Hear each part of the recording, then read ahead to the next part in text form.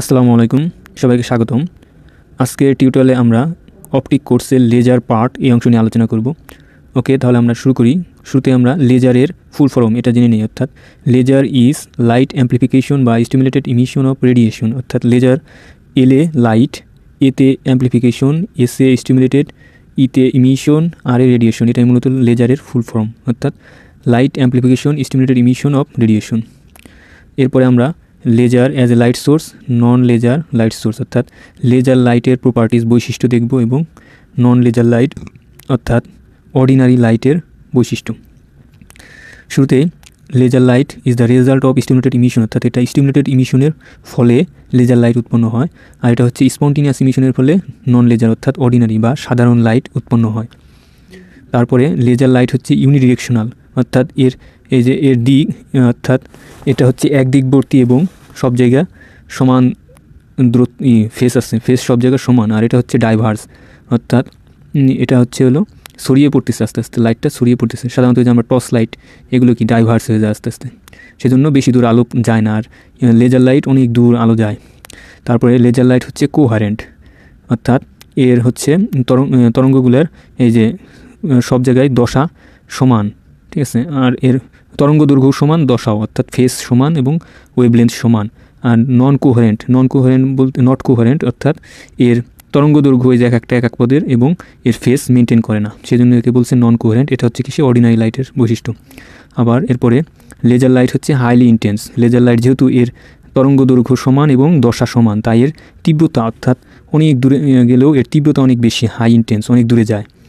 আর এটা হচ্ছে intensity is কম্পেয়ারলি less. এই লেজার লাইটের থেকে যেহেতু এর তরঙ্গ দৈর্ঘ্য বিভিন্ন এবং দশা বিভিন্ন, যার ফলে এটা কিছু দূর যাওয়ার পরেই ভ্যানিশ হয়ে যায় লাইটটা, সেজন্য এর তীব্রতাও কম। তারপরে এটা হচ্ছে মনোক্রোমেটিক, অর্থাৎ এটা হচ্ছে ধরা যাক এক রঙের আলো বিশিষ্ট, অর্থাৎ এটা হচ্ছে লাল রং, এক রঙের আলো মনোক্রোমেটিক। আর এটা হচ্ছে নন লেজার লাইট হচ্ছে লাল, নীল, এরকম বিভিন্ন রঙের, এগুলো হচ্ছে নন monochromatic.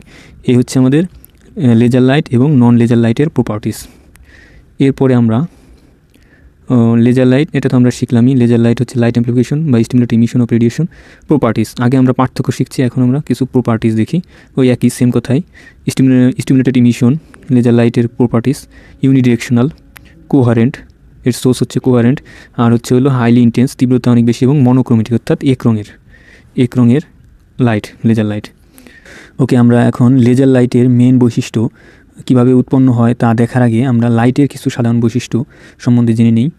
Light কনসিস্টেড of discrete bundle or chunk of quantum of energy, অর্থাৎ লাইট হচ্ছে কোয়ান্টামের প্যাকেট আকারে বিমুক্ত হয়।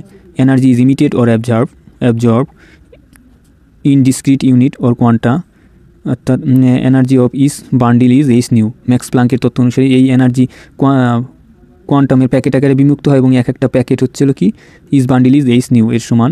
তারপরে photon represent minimum energy unit of light. এই minimum energy unit of light হচ্ছিল এক একটা ফোটন, এই ফোটন রিপ্রেজেন্ট করে, অর্থাৎ এই ফোটন সমানই হচ্ছে এইচ নিউ। ওয়াইল এক্সপ্লেইনিং ফটো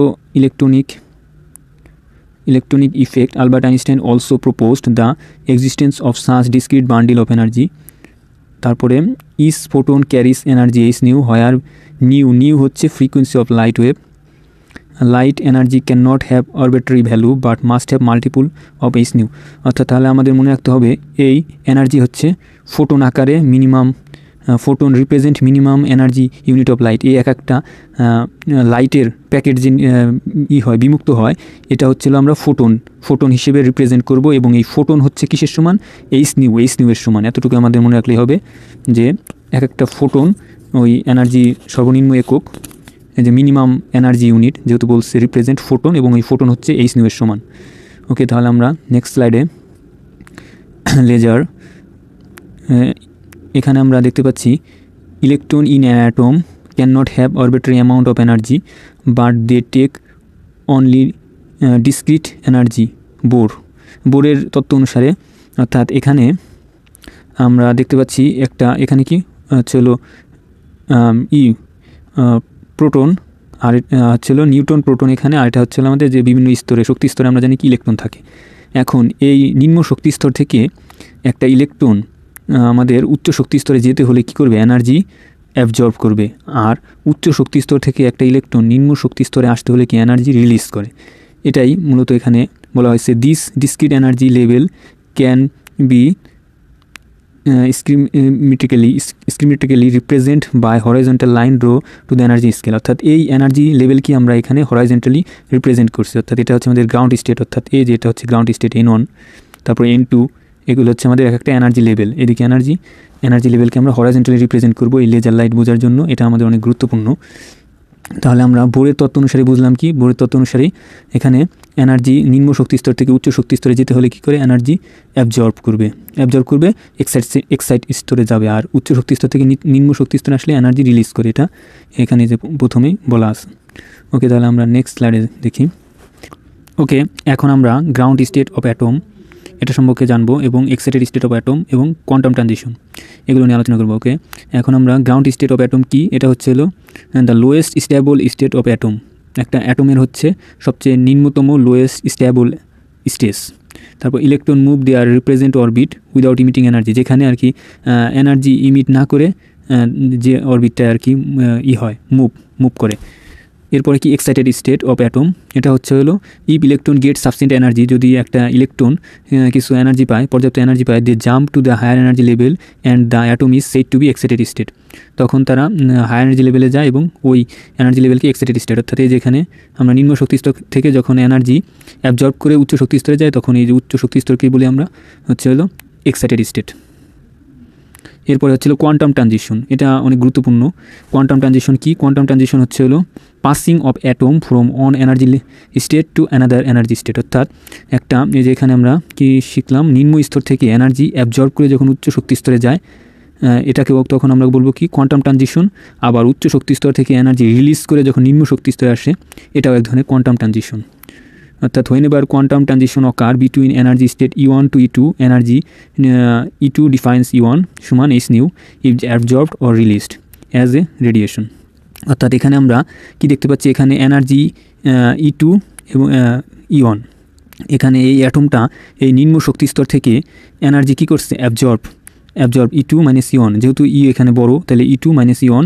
আর এটা হচ্ছিল কি আকারে, ফোটন, আমরা ফোটন আকারে এই এনার্জিটাকে আমরা প্রকাশ করছি। যেহেতু আমরা একটু আগে যে দেখেছি যে photon represent minimum energy unit of light, এই ফোটন রিপ্রেজেন্ট করে minimum energy unit of light, আলোর মিনিমাম এনার্জি ইউনিট রিপ্রেজেন্ট করে। তাই এটাকে আমরা এই যে ফোটন আকারে এনার্জিকে রিপ্রেজেন্ট করছি।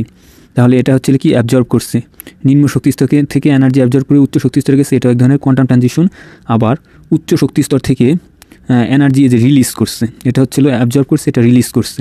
এখানেও রিলিজ করছে কি হিসেবে, ফোটন হিসেবে রিলিজ করে এই অ্যাটমটা নিম্ন শক্তি স্তরে আসছে। এটাও এক ধরনের কোয়ান্টাম ট্রানজিশন। আশা করি আমরা লেজার সম্বন্ধে মোটামুটি কিছু ধারণা পেয়েছি। পরবর্তী ভিডিওতে আমি স্পন্টেনিয়াস ইমিশন, স্টিমুলেটেড ইমিশন এবং অ্যাবজর্পশন এই বিষয় নিয়ে আলোচনা করব। ধন্যবাদ সবাইকে।